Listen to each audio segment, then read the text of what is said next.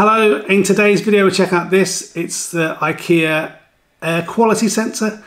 It's only £10, but is it worth spending the £10 on it? Is it a good air quality sensor?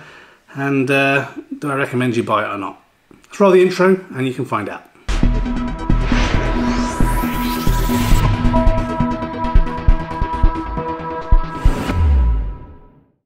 Welcome back to another Spectrum Geeks video. So I have to thank Rod, one of the Spectrum Geeks subscribers. He often idles in our Discord channel, and he mentioned to me about this little Ikea air quality sensor. It's called the VINDRIKTNING thing? I don't know, I can't say it very well. It comes in this nice little box. But on the back of the fact that I got these Philips air purifiers recently, Ikea make their own as well. But I thought I'd pick up a couple of these little air quality sensors for around the house, also in my Hero camper, and also just to see how does this compare to the air quality sensor on the Philips air purifiers I've got. So I've been running one of these for a few days now, and this one I thought I'd unbox and show it to you. So it doesn't come with a USB-C cable or power plug. You need to supply that yourself. So you're probably going to have one available, or you can get the ones that Ikea recommend from Ikea. But this is the box it comes in. Very plain packaging. I put details in the description as to the name and the model number. But like most Ikea things, the boxing is pretty basic. So let's just pop the box open, just like this, and all we have inside is the air quality sensor itself,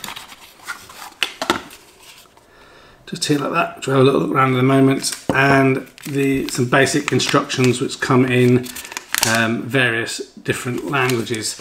So in terms of the device itself, as you can see it here, pretty kind of basic and standard. So on the back we have some air inlets, which obviously where it's measuring the air quality. So it measures micro particles up to 2.5, so PM 2.5, so basically 0.1 to 2.5. So these are the little inhalable particles that are in the air that may or may not be good for us. And on the bottom here is a little couple of rubber feet, and then the USB-C slot on the back as well. It's made out of a nice smooth white ABS plastic. It is 5.2 centimeters along the top and 5.2 centimeters in depth, and then the height is 8.6 centimeters. We'll turn it on in a moment. There's no noise, there's no sound or anything, no fans. It's just basically kind of picking up any of the particulates that flow around it. So you don't want to have it right against the wall or anything. The air needs to be able to circulate around it so it can pick up any of the particles, and that will then be indicated on this light bar.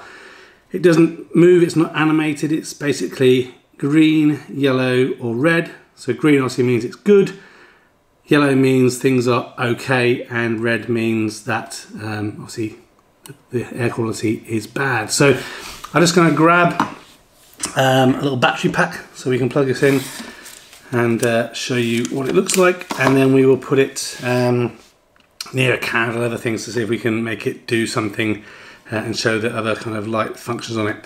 It's important that you have it sat upright like this, so again the back being like it is with the feet on the bottom, not on the side, not upside down, again not near a window or something that generates lots of dust like a fan or something like that. That's not the position that you want it to be in, and have it accurate. And they recommend that where possible you have it 10 centimeters away from a wall or anything like that. You can see here all the different instructions, or different languages instructions come in, but again it's a simple unit, and you know, there's not too much more to say about it. So let's get it plugged in and then show you how it works. Okay, so I'm all ready with the plug to plug things in. So again, we're just going to plug this right into the back, and then I'll have it facing forward so you can see the startup pulsing happen. Just like this.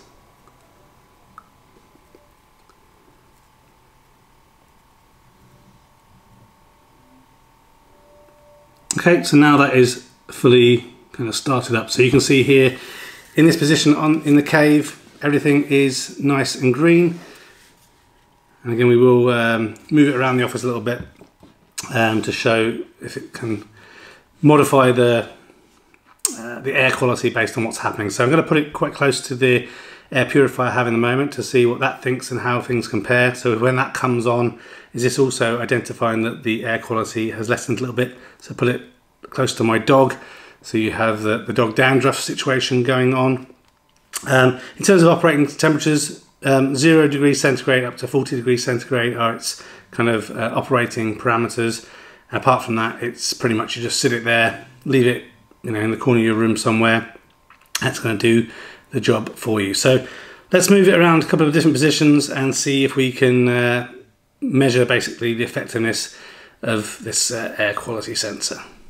Okay, so I've got it here near a candle. There is actually a little bit of noise that comes off the unit when I think it's doing measuring. So if we just see if you can hear that.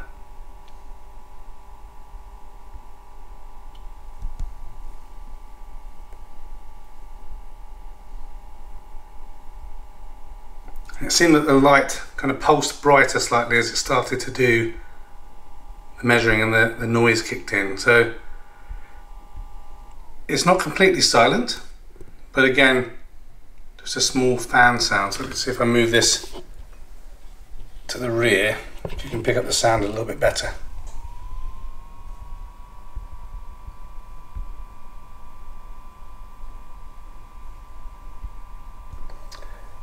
But it definitely is a fact that when it starts to do the monitoring, the light does seem to get bright on it, which is interesting. Okay, so I'm going to put this down here near the Philips air purifier. The sensor of the Philips is on the back, so I'm going to put them just side by side, just here. And it's normally doggy dandruff that will set off the filter normally, so let's give my dog a little stroke.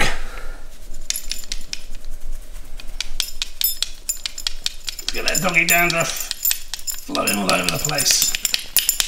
Okay, so the Philips has turned to like its little pinky colour, which means the air quality is okay, but we're still seeing green on the little Ikea unit. So I think obviously the Philips probably has a more accurate particulate sensor based on its cost. The little Ikea unit only costs £10, so obviously don't expect it to work quite as well. So I think the measurement capability of it will be slightly different. So I think in general my house is pretty good in terms of air quality. What I've done is I've come out to the garage and I'm going to briefly start the motorbike up. So obviously not a good idea to be in a closed area with fumes, so hopefully that will trigger some air quality detection, which obviously should be less than ideal. And I think that's the kind of thing that we're trying to detect here. So let me start the motorbike and see if that basically does what we're looking for. Okay, so I ran the bike for a few seconds, well maybe 10-15 seconds. I can smell and taste the fact that there's obviously fumes in here, but still this little thing is showing green. So I'm not sure if this is a scientific test or not, but I think it looks nice, but I'm not sure it's doing a very good job of kind of telling me that there is particulates in the air that aren't good for me. So apologies, this part of the video is recorded on my phone. I just came upstairs from obviously doing that test with the Ikea air quality sensor in the garage. And I came upstairs and completely forgot that I have a Nest smoke and carbon monoxide tester or detector thingamajig in the garage, as well as other rooms in the cave stuff. You can see one just up there somewhere. I can't use my fingers. But that started to go off, basically an alert that there was carbon monoxide detected, which is fantastic to see that that thing works. I've never tested that bit before. So open up the garage door, obviously to vent air out. But again, further evidence, I think, that Ikea sensor should have detected something based on the fact it was right at the arse end of that exhaust. So yeah, not impressed. But great job on the Nest. Okay, so back at the desk. And obviously just to finish up on the video of this VINDRIKTNING air quality sensor. So I don't think it's very good. It's £10, so I don't expect loads. You can even see a bit of black crap over the back from the exhaust fumes in the garage. And where I've been running this in the house for a few days, where the Philips air purifier sensor will go red to say that the particles could do with air particles do with cleaning, this has remained green. So I'm not sure that the sensor in this is really good enough to provide value for you to consider buying it for £10. I'm going to continue to run it in the house, and I'll pin a comment to this if anything changes. But right now my recommendation is not to waste your £10 on one of these air quality sensors from Ikea. Sorry Ikea, I like most of your other products, but this one I think is a bit duff.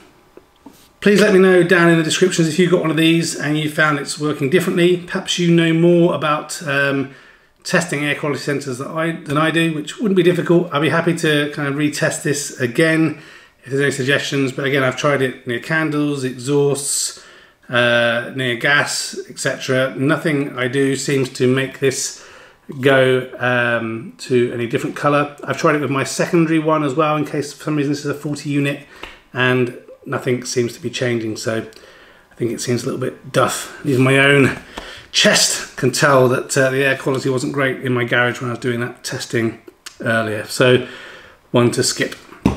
Please consider liking this video if you found it somewhat informative, and please consider subscribing and pressing the notification bell icon for other Spectrum Geeks videos. And as mentioned before, consider joining the Discord channel where you can talk to like-minded geeks about all sorts of stuff, and maybe you can recommend other products that are worth testing out and trying that might be better than this IKEA air quality sensor.